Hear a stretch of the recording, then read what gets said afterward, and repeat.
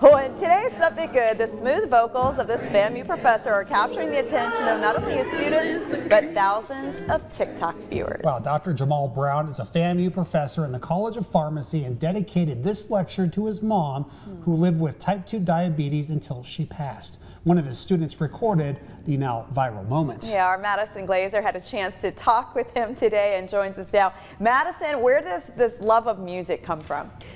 Jamal Brown was born and raised here in Tallahassee. Growing up, music was a major part of his life. All FAMU alums, his father and brother both played for Marching 100, and his mother played the piano. He says it's something he used growing up when he was having trouble remembering things at school, and now he's happy to be able to do that for his students.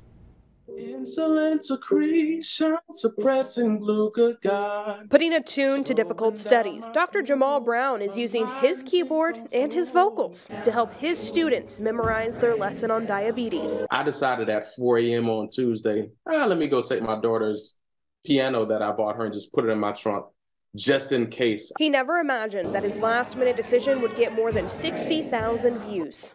This is just wow. Brown's hoping the newfound platform can help spread awareness for a cause that gets near and dear to his heart.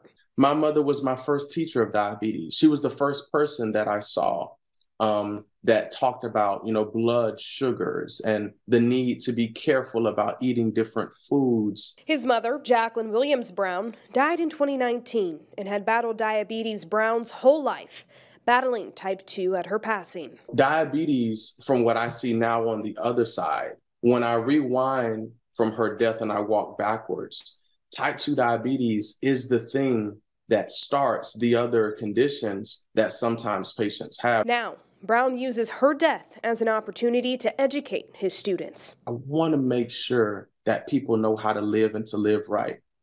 If you talk to my mother, she was sharp as a whiz about anything that she was taking. She knew everything that she was doing, and I'm just inspired. Brown says he knows his mother is smiling down. I know that she's smiling, and I know that she's happy to see me because she knew me when I was at FAMU as a professor. Slowing down my food, my mind says I'm full.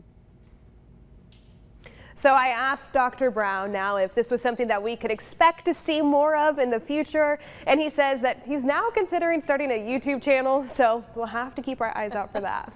Julie? I love that story and the idea of remembering lessons, like, you go to a lecture and you're expecting a lecture and you get that, you're going to remember that. Yeah. Always. I think so, and so whatever medical conditions he'll be talking about that week, they're a good way to go ahead and teach it and get it to stick in the heads of the students, especially ones, that really are a close connection to him, as, was the relationship with his mom. Madison, thank you.